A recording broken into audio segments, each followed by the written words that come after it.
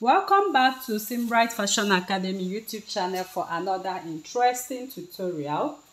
In this class, I'll be teaching you how to make this beautiful mermaid gown with train, and it has lace edges with perfect inseam finishing, no seam at all. Okay, so I'll be showing you or teaching you the tips and tricks to making this beautiful mermaid skirt, as you can see right here. So if this is what you want to learn in this class, I will encourage you to stay till the end of this tutorial to learn how to make this skirt perfectly. Thank you for joining MERMAID Fashion Academy YouTube channel. So stay tuned. So right now we want to start off this tutorial. So I'm actually making a mermaid skirt. So this mermaid skirt, I'll be using my doll satin fabric to serve as interlining.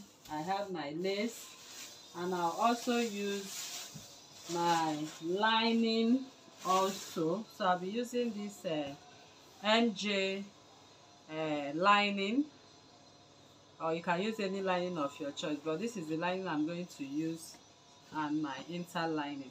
So first we are going to draft the front and back skirt. We are drafting it on the lining. So to make this mermaid skirt, you need just 3 yards, okay, because it's going to have a little train at the back. So I have my 3 yards of fabric, and here I'm going to fold the first one. So to fold the first one, which is the front piece of this dress, I'll just go ahead and fold the first one. So doll satin fabric comes at the length of 60 inches. So but from that 60 inches, I'm going to cut out the length of this skirt. So the length of this skirt is actually 42, okay, but then I'm going to measure beyond that 42 because it's going to be on the floor line. This is what I cut out from my MERMAID fabric. So like I said, for this mermaid skirt, you need 3 yards or even 3.5, depending on how much you want your fabric, okay, how you want the length of the tail to be.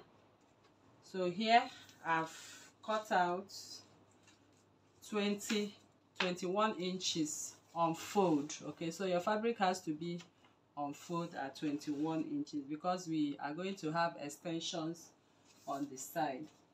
So once you have done that, the next we want to do is to create the border line. So I'll just step down by 1 inch and create my starting point or my skirt waist. So once I've done that, I'm going to place my tape on the waist and measure my hip. So I'm working with hip 9 inches height. I'll add half an inch to it, 9 inches, half an inch, okay. Then I will go ahead and take the measurement of my knee line. So my knee is 22. I'll count 1 2 3 4 inches. So this 4 inches, I have it at 18. So I'll come down by 18.5 because I've added my stitching allowance. Then I'm going to take the length of the skirt. So like I earlier said, the length of this skirt falls at 42. So this is 42. So I'll add half an inch for the length of the skirt, and since it's a mermaid gown, so it needs to flow, so I'm going to add from that half an inch, I'll add 1 2 3 4. So I have it at 46.5. That is the length, total length, okay. So in case you are wearing a heel and all that, that is where the measurement is going to be. So for this skirt, I'm making an English waist for this mermaid skirt.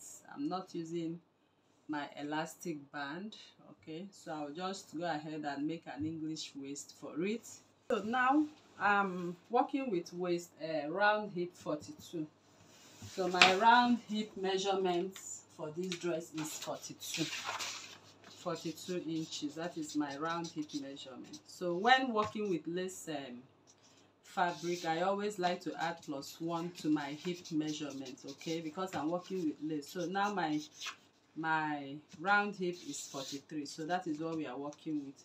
So now I'm going to divide this 43 for back and for front. The front is usually smaller and back is bigger because of the boot allowance. So here 43, I'm going to give this 22 and I'll give this 21. So the remaining 1 inch, we'll be using it at the boot space. Okay, so 21 plus 22 will fall back to 23. So the front, I'm going to use 21. I'm sorry, back is 22, front is 21. Front is smaller. That's what I want to say. So this 22 now, so the whole of my front is 21. So that 21, this is my hip measurement. So my actual hip measurement, I'll first come up from there for the upper hip and I'll mark 2 inches above it. So whatever your hip is, mark 2 inches above it. So I'll just create that line. Now I'm going to first impute on my waist. I'm going to impute my waist circumference divided by 4. So my waist circumference is 40, divided by 4 is 10. So I'll just go ahead and mark my 10 inches. So if you mark your 10 inches, add your seam allowance. I'll work with 1.5. I'll add 1.5 at once. I'll come to the upper hip. We are working with 22 for the front, 21 for the front. 21, I will divide it by 2. So 21 when divided by 2 will give me, if this is 21 for the front, I'm going to divide that 21 by 2. So if I divide, I'll have 10.5. So I'll go ahead and mark my 10.5 on the upper hip, mark my 10.5 on the lower hip. Okay, so once I mark them, I'll add my 1.5 inch for seam allowance, 1.5 for seam allowance. So here I've marked my 1.5. I'm going to connect it this way. So then I'll come in with my hip curve, place my hip curve on that 1.5 to the 1.5 I have for the hip to the waistline. Okay, so once I've connected hip to the waistline, the next I will do is to come over to my knee line. So for my knee line, note that we are actually working with, we are going to use our actual hip measurements. Before I added 1 inch, my hip is 42. 42 divided by 4, that is how to get your knee line. You have 10.5. This 10.5, simply minus 1.5 from it. So if I minus 1.5 from 10.5, I'll have 9 inches. So that is what I'm going to measure for all my knee line. So I'll come to the knee position. I'll place 9 inches. 9 inches. I'll add 1.5, which is my seam allowance. Then I'll come in with my hip curve. I'll come over here and place this on the hip this way. So from that point, I'll take it to this point. Can you see? So that is it for the skirt. Now I'll come over to the what I have on the hem. So I'm going to transfer this, what I have here, 9 inches plus 1.5 for seam allowance will give me 10.5. So I'll come to the hem, the part where we have the floor level. I'll mark the 10.5. Then I'm going to add my extension for the mermaid skirt. So I'm adding 8 inches. So you can even add, it depends on how you want to add. You can even do 6 inches. Okay, let me just do 6 inches. I don't actually want this to be too much. So let me do 6 inches from that point. So 6 inches from this point, I'll direct my ruler to that 6 inches. So if you have a long ruler, that would be nice. So I will just direct it. Can you see? So once I've done that, I'll come, you can see what we have right here. So from here, we'll be entering the knee. So at this point, I'm going to come up by 1 inch. So if I come up by 1 inch to avoid that part being pointy, I'll blend it up this way. Okay, so I'm sure that my front right now is ready. So next is to cut out my front pattern. So I have all my seam allowances, so you can still cross check your seam allowances. So in cutting out, I'll just add half an inch. I'm adding half an inch on top for the seam allowance for the skirt. Then I'll come by the side and I'm going to cut.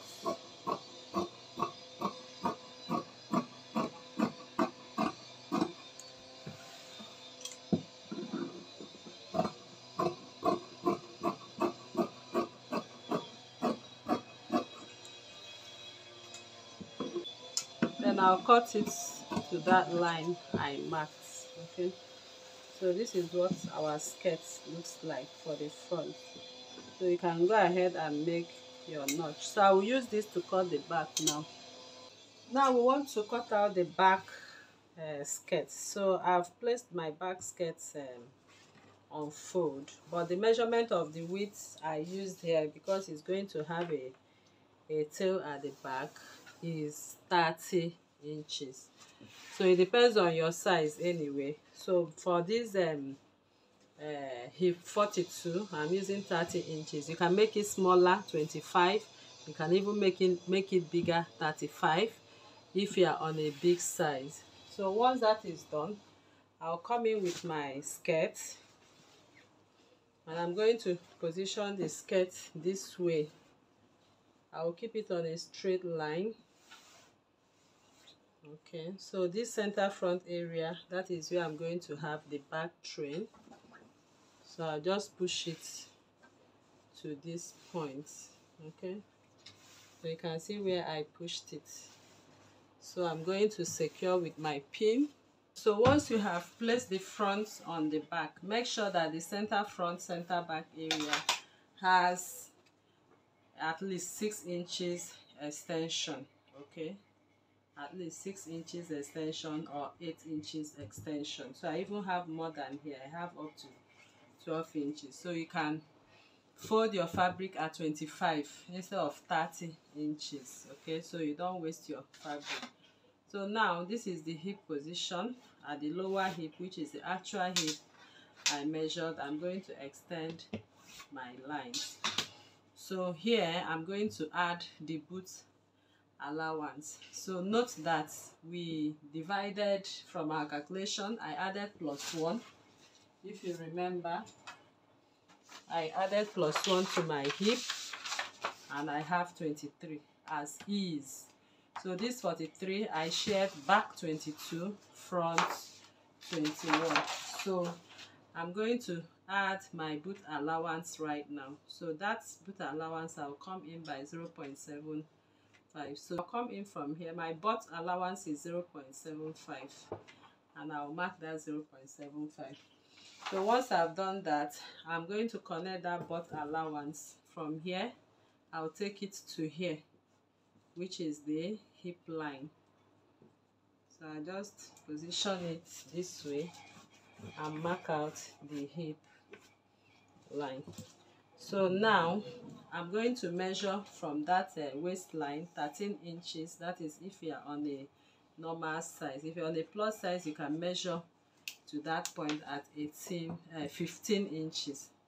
So I just go ahead and connect that line. I'll place my pattern ruler and connect it back to this line. Can you see? So I'll take it back to this line, then I'll take it straight from there to where I have my hip.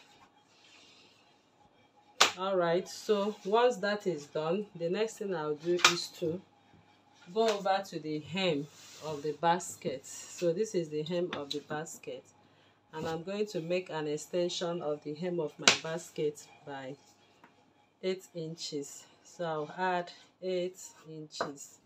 So that 8 inches, I'm going to narrow it from there to meet with what I have on the knee. So it will be nice, better to use a longer ruler for this. So I'll just narrow it that way. Okay, so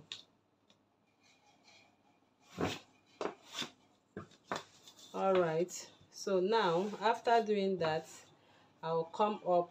I'm going to add my seam allowance. My 1 inch seam allowance is for my zipper. So note that this point is the point of my zipper. So I'm adding 1 inch. Zip allowance is 1 inch. I'll just keep marking 1 inch like that. So I will create it now. So now I've connected my boot allowance. So I measured 1 inch on the 13 inches where I stopped, and measure 1 inch all around up to the hem part. So now I'll just go ahead and come up. I'll come up from here by 1 inch. Remember, we did it at the other part. So I actually want this to just flow normally. I don't want it to have any train. So since I want it to flow normally, I could have just extended a little. Okay, but if you still want to do that, what it means is that you can just extend a little from the main line. I can extend this point, that is the center back area. I'm extending it by 3 inches. So if I extend it by 3 inches, this is what I will do. I'll now connect that line to the 3 inches extension, and from that 3 inches I'm going to connect this. I'll use my ruler this way and connect it. You can see how I'm connecting it to meet the other side.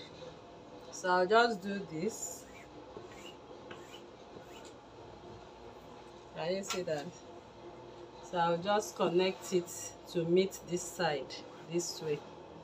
That's if you want to have an extension, a little train or extension. So this is how we are going to connect it. So this 3 inches is the little train I added to the mermaid skirt. So I'll go ahead and cut. So I'll cut the back. This is my 1 inch allowance. So I'll just cut it. So you have to be careful while cutting. So you can see the boot allowance. So I'll take it all the way.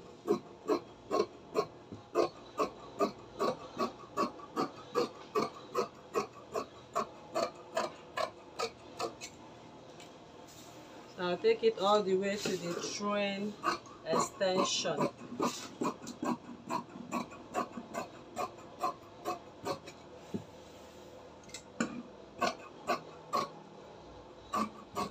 Can you see? So you have to make it to meet up with what we.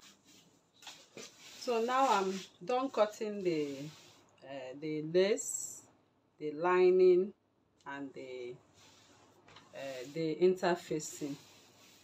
So I'll quickly go ahead, and you can see how I laid this part. You know that this part was curvy.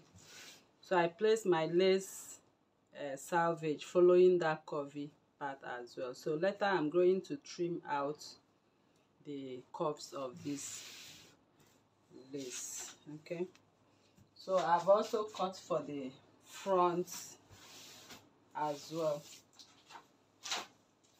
So this is the front, so I'll later trim off the selvage. I'll just use my scissors and take my time to remove the nets. So I'll take my time to remove the nets. So I'll do that all over to the end before I place this on the satin fabric. Alright, so I cut it exactly at the point of the of my doll face fabric. So I'll go ahead to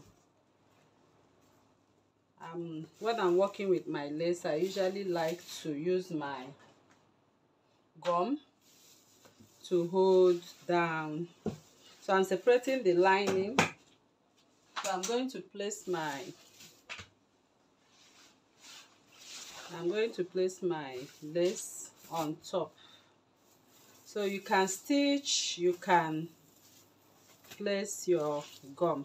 Okay, so but for laces I like to use my gum. So I'll make sure I arrange it, then I'll come in with my uhu gum.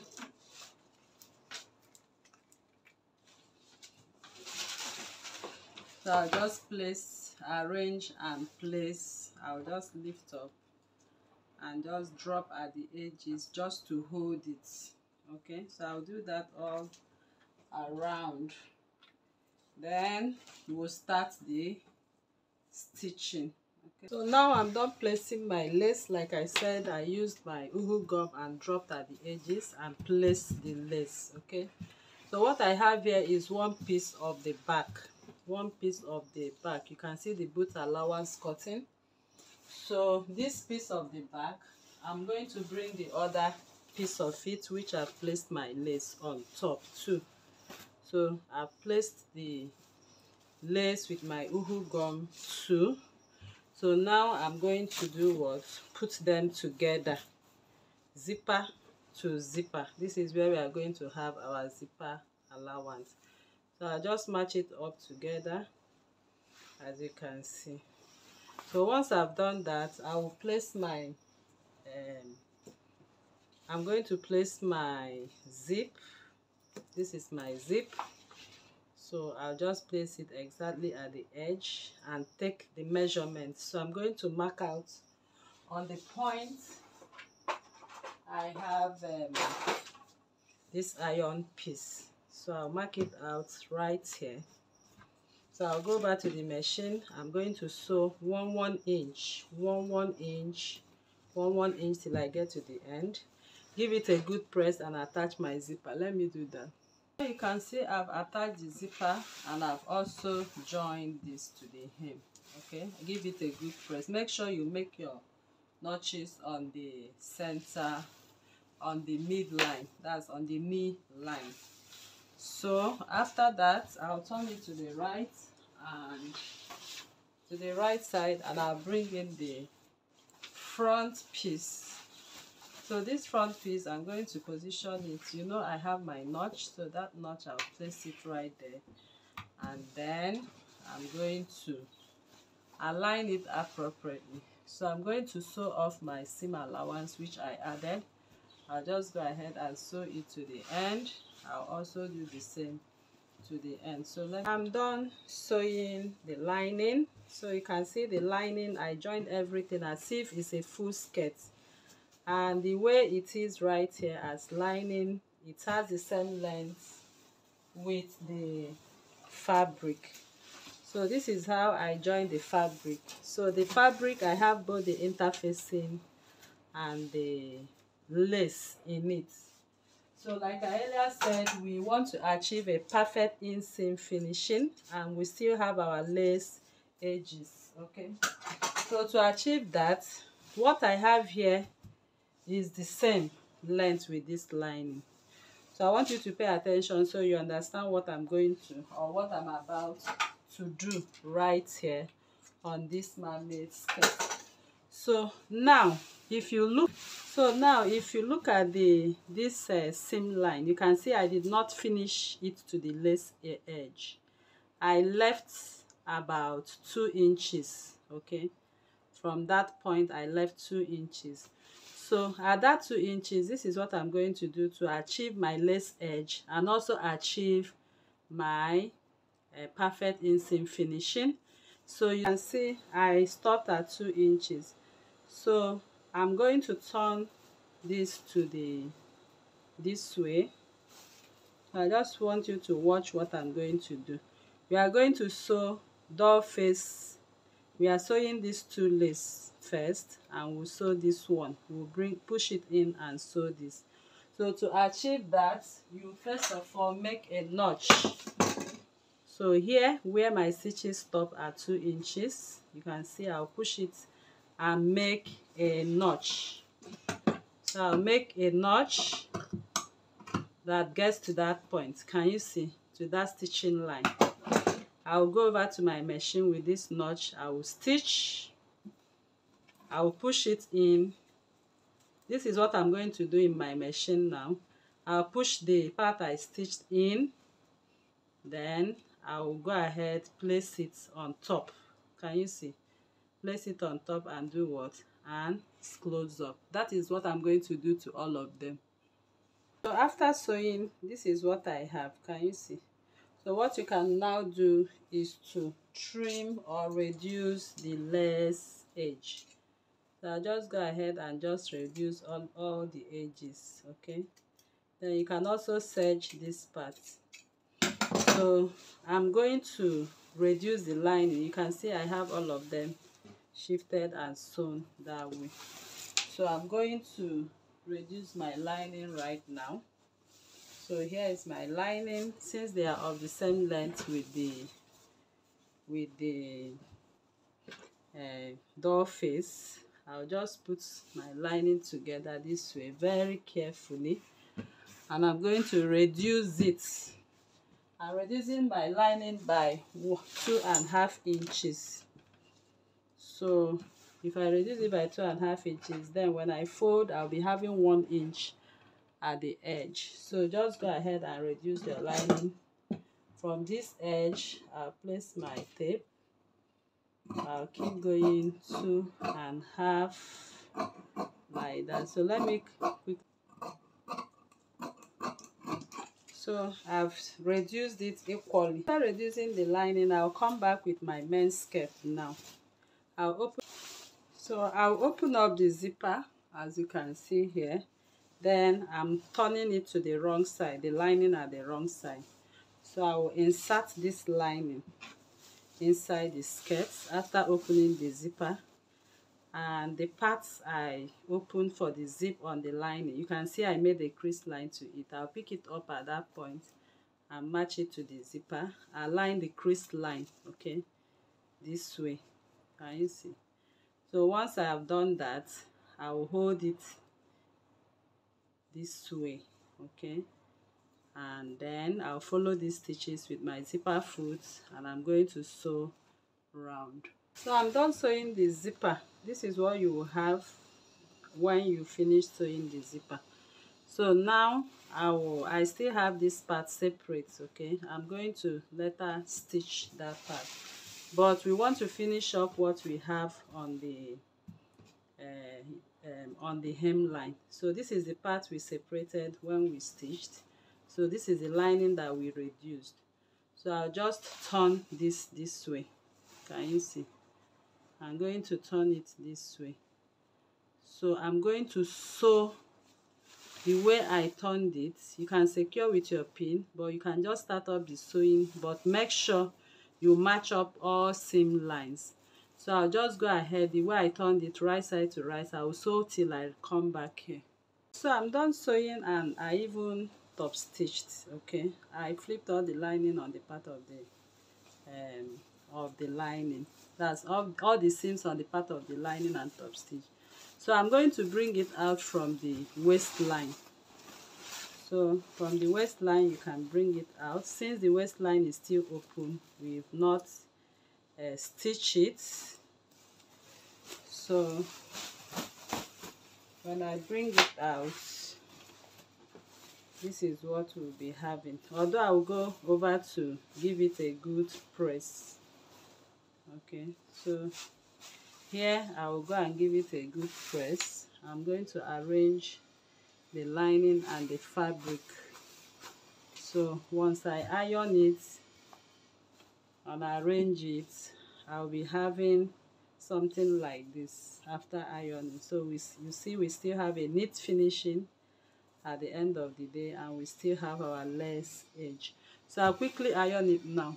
Before I iron it, I first of all sew the lining and the fabric together, so it's going to be easy for me to iron out this part. So now that I've sewn them together, so when I'm ironing now, I'll just go ahead and stretch it like this, and I'm sure that I'm going to iron at the right length. So once I finish ironing, this is what I'm going to have now.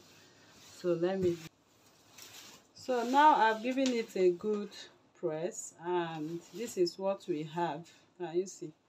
So when you look inside here, you can see we have a neat finishing here. We also have our lace edge on it sewn. Okay, then you can see the part I told you to separate, so you'll be able to have this lace edge. So we still have the same at the back as well. We still have our lace edges and a neat finishing. So now the next thing we want to do is to shaping the tummy drop.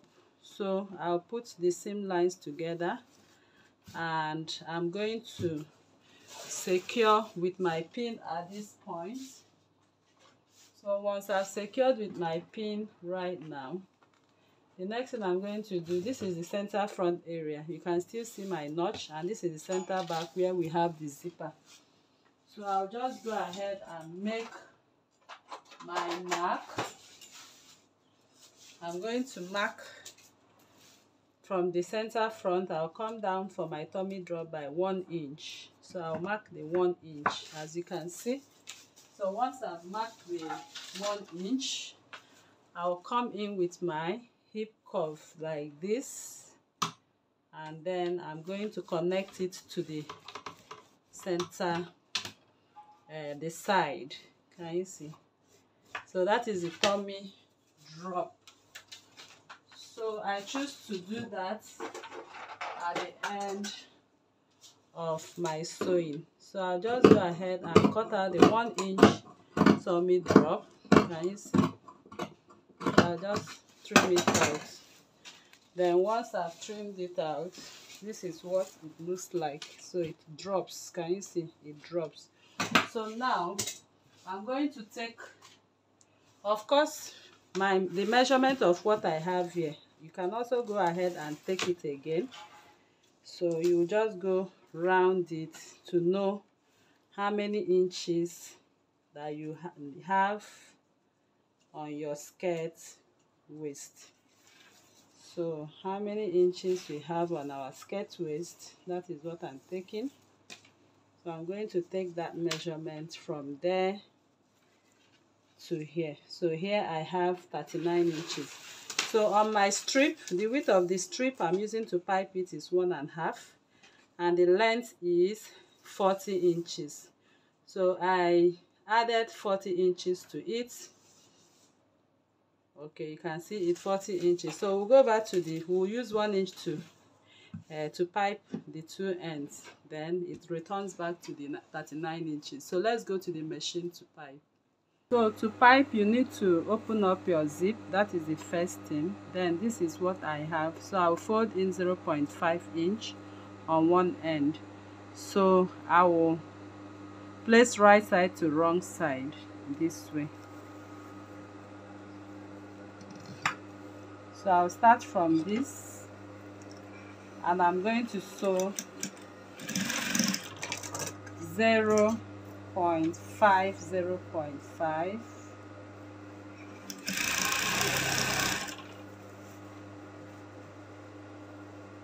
So I'll keep sewing 0.5.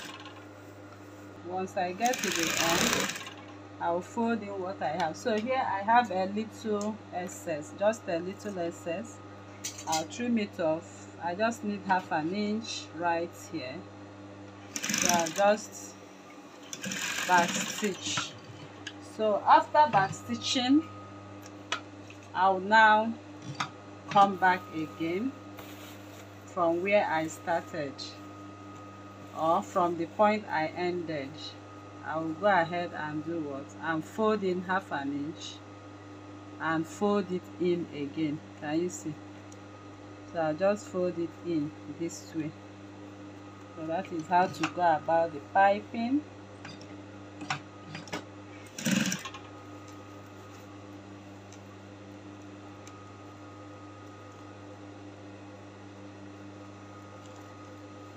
So when you are doing this, make sure you do that neatly. Okay, so I'm just trying to cover it neatly because this is lace I'm working with, so I just want to do that gently and neatly till I get to the end. Okay, so I'll be top stitching like that, so you can see what I have right here. So that is how I'm going to pipe it.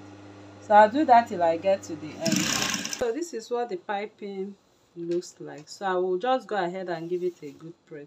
So that is how we come to the end of this tutorial, and I believe this class was helpful to you. So if you are new to this channel, please kindly subscribe, turn on your notification bell to receive videos like this every day.